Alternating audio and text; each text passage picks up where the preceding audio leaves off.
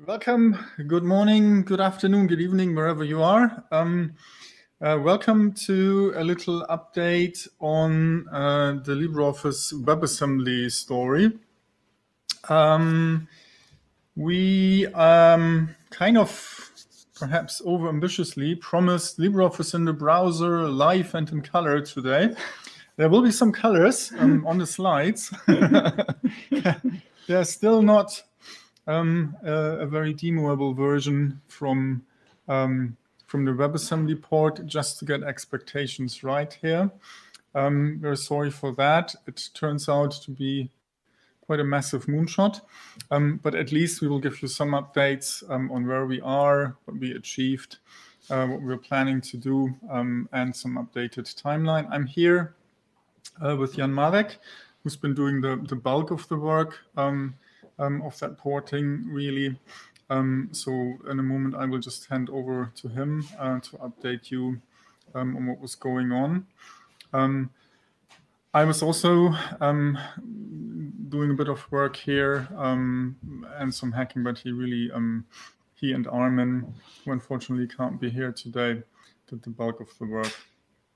First of all, what this is all about. So LibreOffice WebAssembly is an attempt to get LibreOffice running natively in the browser. So which means compile it down to WebAssembly, which is a very special binary format that runs natively in the browser, not like JavaScript, but very similar from a high-level point of view.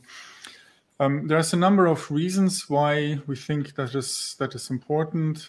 We gave some. We pitched that last year for the LibreOffice Conference. We gave an update at FOSDEM this year. It's a very nice complement, we believe, to other solutions. Beyond the fact, obviously, we believe that the browser as a platform is very, very interesting, and it's a very good way to reach vast numbers of users without having to port to any native, their native, whatever they're running devices. So we further think that the time is ripe for that. We've seen a number of high-profile ports into WebAssembly in the last year or two. For example, AutoCAD have ported their engine natively. There's a ton of smaller projects, many of them open source, for example, for encryption or other stuff that you really would like to run as close as possible to where your user and your data is.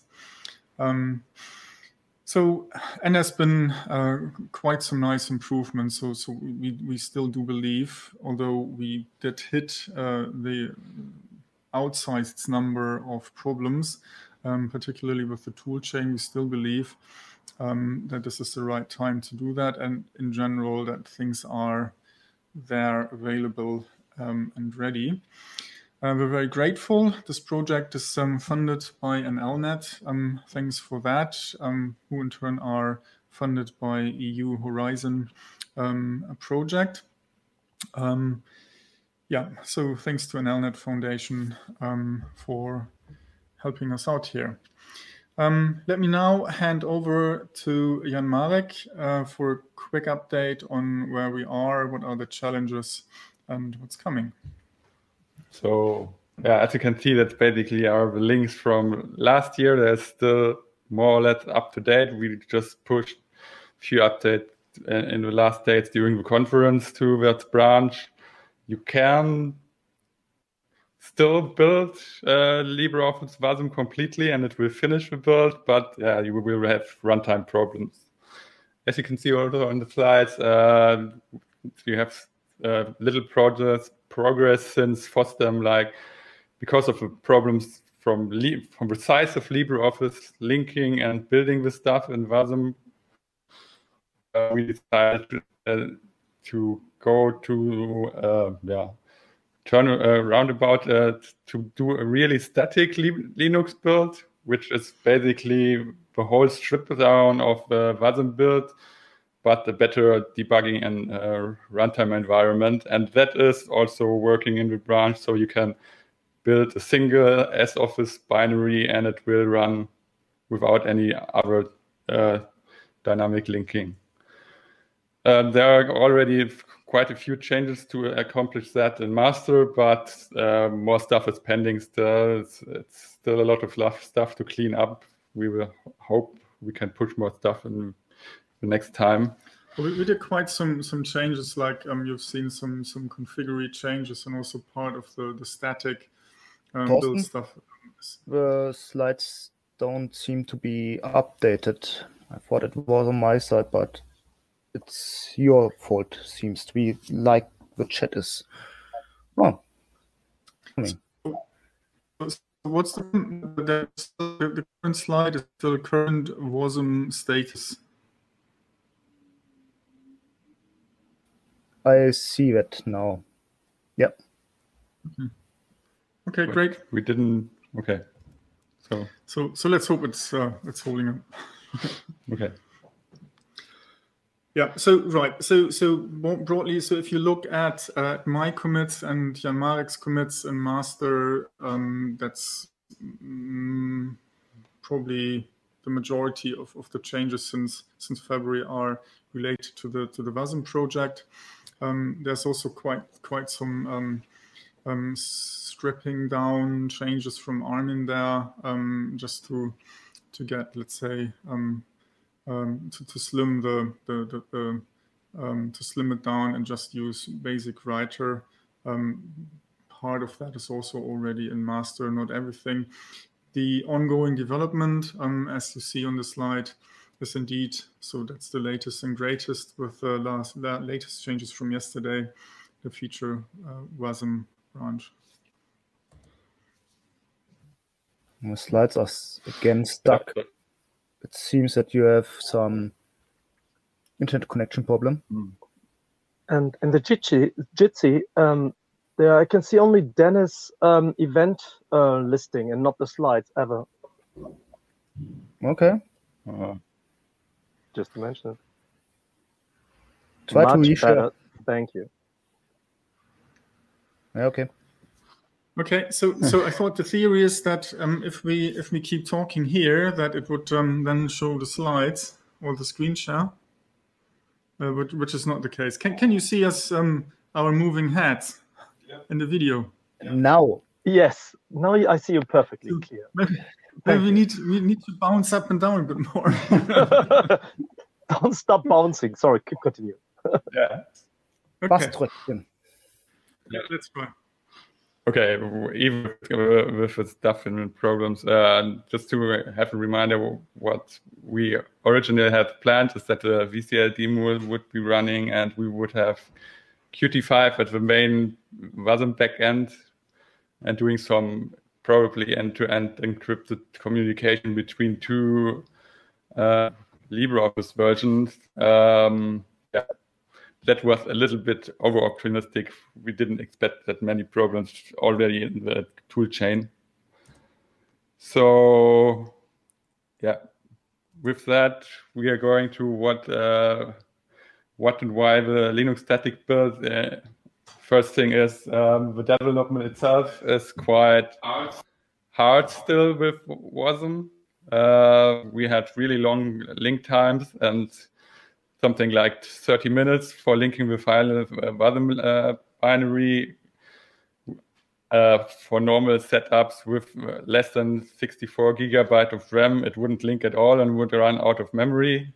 I think it was actually killing your box even with 64 gigabyte because actually your operating system needs a bit of space and yeah, but yeah. That was that was definitely an environment you do not, or you couldn't do any native development in the browser. So we said, okay, while we have those general problems, how can we continue from another angle? And that's why we decided to go via C++ static build, and that is actually working. And you have those GDB and can really debug stuff that is broken.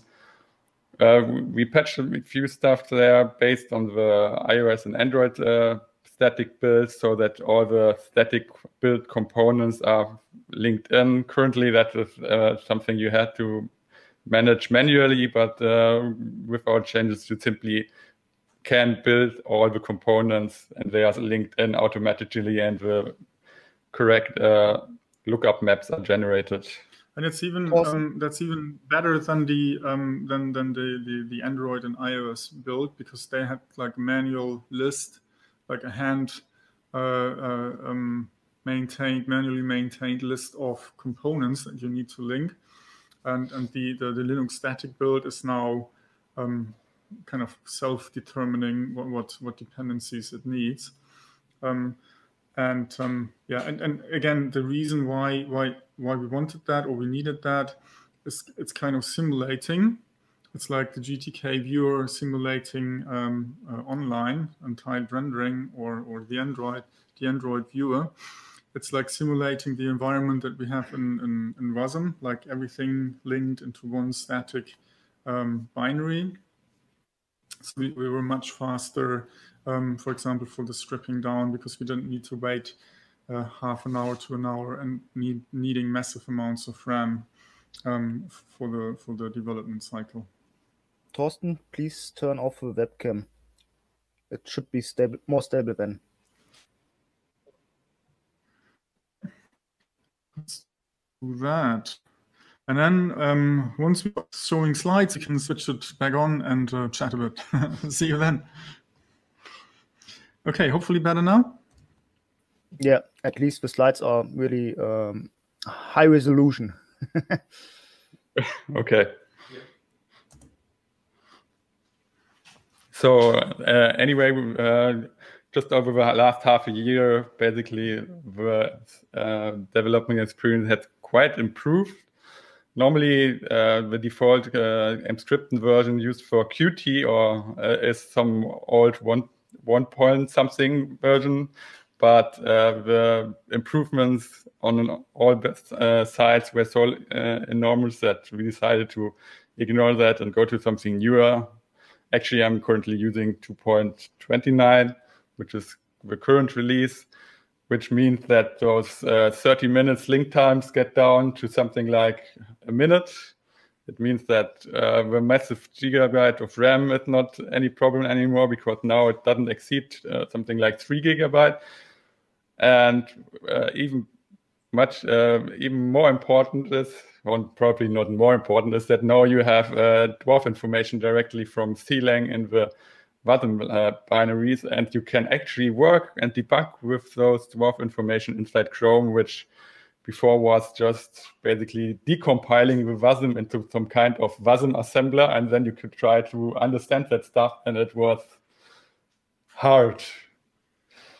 So from that side, you can see that as much as we thought, okay, WASM is now 5 years old, stuff should work, yeah, it still improves on a lot of times. And if you I just recently had looked for some stuff with 2 or 3 year old WASM assembly code to recompile that, and the assembler gave errors. So it's still a moving target, but stuff massively improved in the last half a year.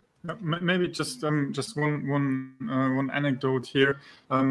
What kind of so it's like you know this breaking your tool chain since 1989. So I think one of our project members once did a T-shirt for that, and it's really true. So with LibreOffice, we're really hitting all the problems. The good news is that the Emscripten tool chain is improving, and they're taking feedback and they're taking it serious, and also on the browser side. But the anecdote I was about to say is, like, if you want to debug LibreOffice like with source level debugging, you probably need to, as of today, still compile your own browser, because there's a built-in limit of, I think, 1 million lines. Beyond that, they will just give up and not show you any line-by-line source level info. Yeah, so I think I still believe it was worth doing the static native build. So yeah, the next thing is going to still open problems we are facing. One thing is bridges and the UNO mappings to really get over the bootstrapping and start the stuff. It's not 100% sure if we can really implement a bridge, or it's better to work around it. There are some ideas, but yeah, not really. It's essentially the same final ideas. It's essentially the same problem that the iOS and like first the Android port and then the iOS ports were facing, that the UNO bridges are kind of extra difficult code. They have that, sometimes it's self modifying code, sometimes it's code that's generated on the fly. So you have code that generates assembler code and then jumps on the self-generated code and does something magic. And on many platforms you can do that if you know what you're doing. You need to hack some assembler. On some platforms like iOS, you just can't have self-modifying binaries for security reasons. So and actually my conviction is that for something that does not need any remote connections or has no built-in Java or Python that needs to dynamically call stuff, you really don't need this bridge thing.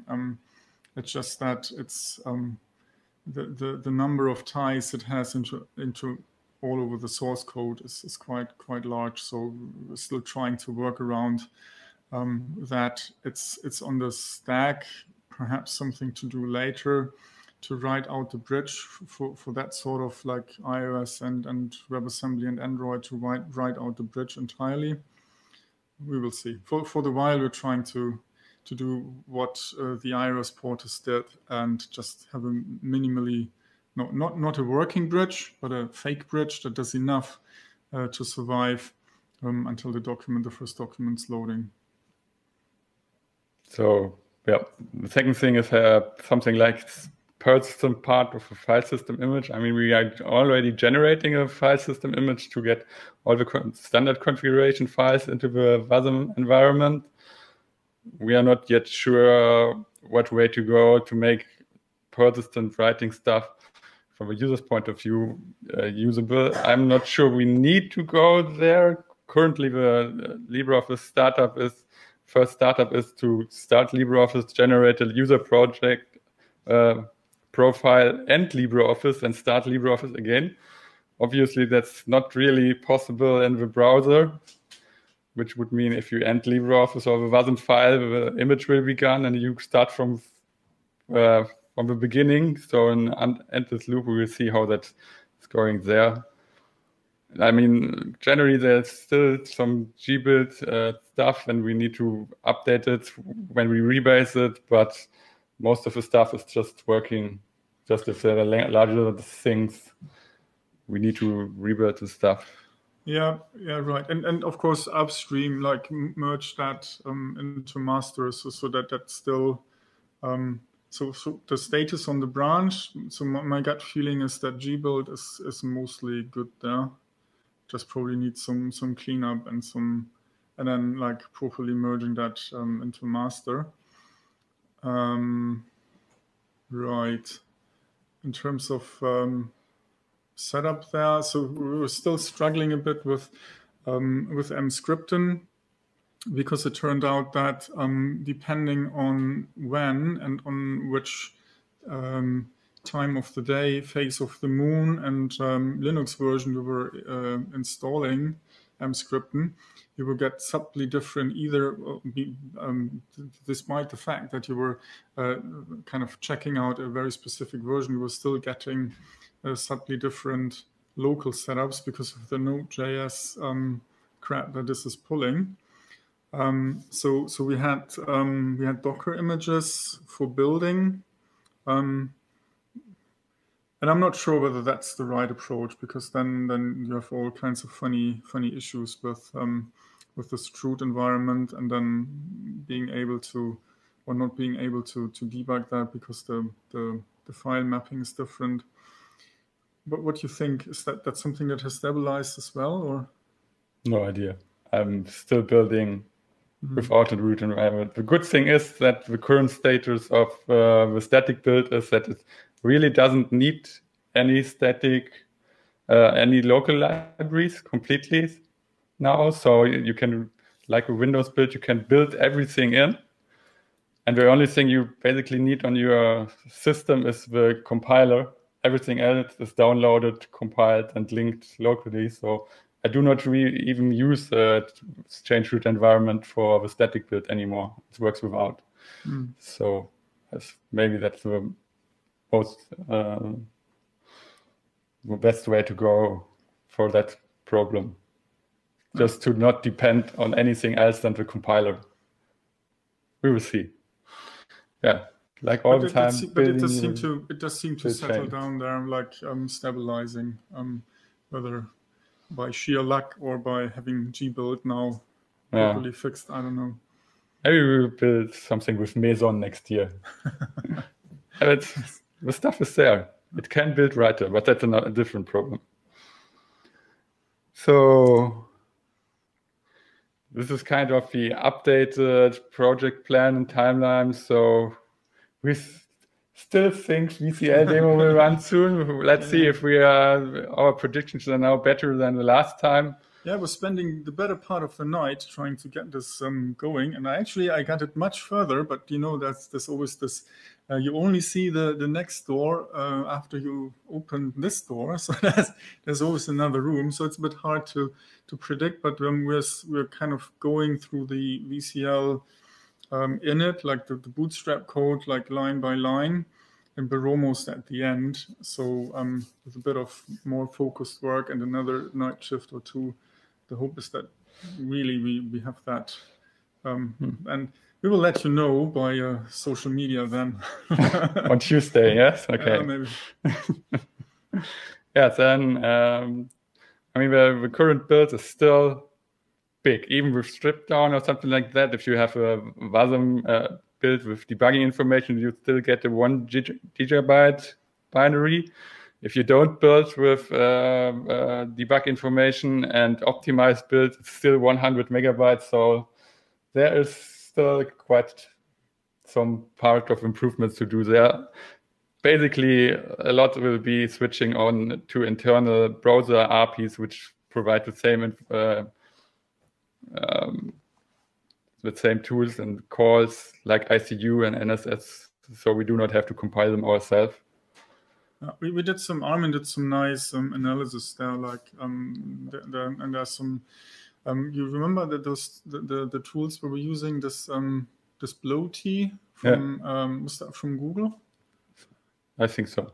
Yeah. So we were just counting, like checking the binary size and then mapping to modules where the bloat comes from, and unfortunately, quite a large bit there is something like ICU data that tables. Is hard to that's hard to get out if you really want to be able to load ODF documents. But the good news is that browsers have the same kind of API. I mean, they even bundle ICU, I believe. So then instead of shipping another ICU, just use the browser API. That would be the plan. But we're not there yet. Yeah.